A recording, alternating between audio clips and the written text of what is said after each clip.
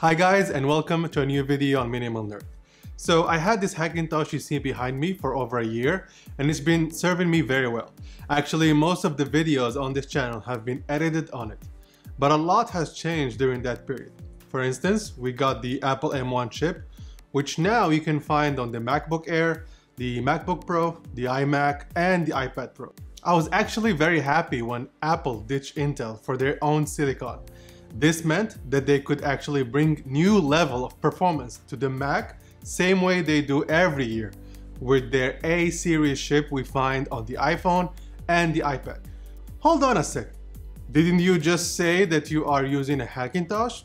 Is it not powered by an Intel CPU? Well, that's true. But the big picture is more complicated than that.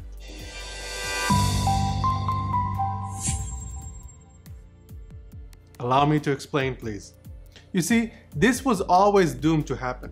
Even though a couple of years back, I remember some people in the tech community were absolutely convinced that Apple will ditch Intel for AMD because they had a great relationship when it comes to their GPUs. I did not really buy it. Not because I often get internal memos from Apple or anything like that.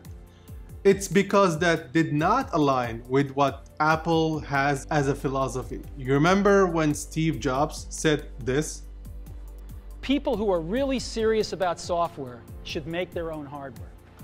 That was always their North Star, with anything they do, to make their software for their own hardware, including of course components like CPU and GPU, which are the pillars for compute performance.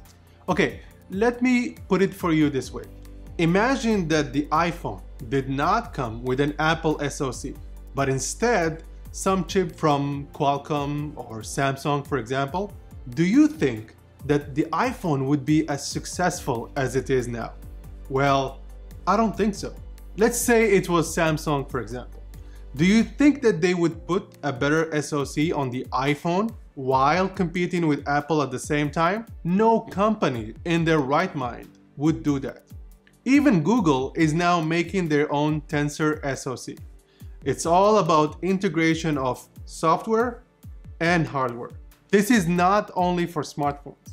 Even in the PC world, we see companies like AMD unlocking features only their CPU and GPU combo can do. For example, Smart Access Memory or SAM.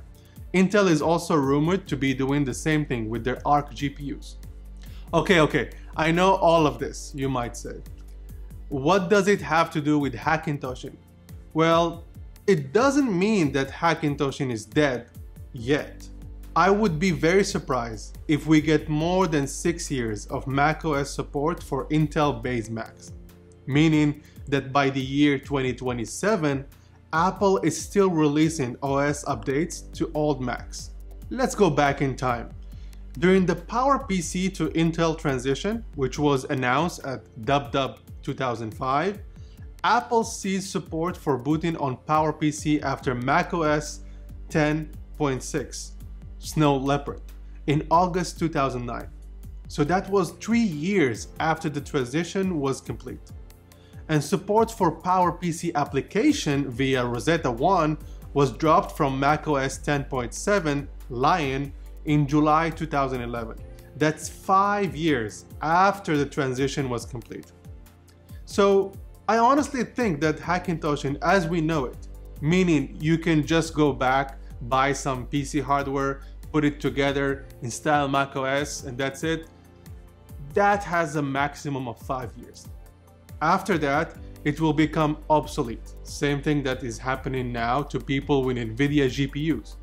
They are stuck with old software. They cannot get new updates. So unless the community of hackers comes up with some form of virtual machine that could emulate Apple Silicon on Intel or AMD x86 platform, it would never happen. So what about my Hackintosh then? Will I sell it and stick to the M1 Mac Mini you see behind me here? No, not so fast. I still think that Hackintosh is great now for people who need it. Like if you already have PC that is compatible with macOS, you can try and install it. Why not? If you are like me and you built your PC as a Hackintosh from scratch for video editing, creative work, but at the same time you are a serious gamer, yes, that's one of the advantages of Hackintosh over my M1 Mac Mini. I can actually play games when I finish work. I'm talking about big games like Warzone or Battlefield at 1440p 144 Hz, not Hot Lava or Candy Crush. Yes, the M1 is capable of casual gaming and it's very impressive, but I wouldn't satisfy my needs as a gamer if I just play on it. I can also add storage to my Hackintosh easily without using external hubs. Talking about hubs, my Hackintosh of course has more I/O, which is very handy for a lot of cases. I can also boot multiple OSs, which is not possible anymore on the M1 because of Boot Camp. It's gone. You're stuck with virtualization, which is fine, but let's be honest, it's still a VM after all. So there are a lot of things to like about a Hackintosh, even in 2021. The next video is actually very exciting. I will be doing a direct comparison between my Hackintosh and the M1 Mac Mini, as well as the M1 MacBook Air. It will be the ultimate showdown, so make sure to leave a like and subscribe to not miss that video. We will compare their performance. So thanks for watching and see you in the next one.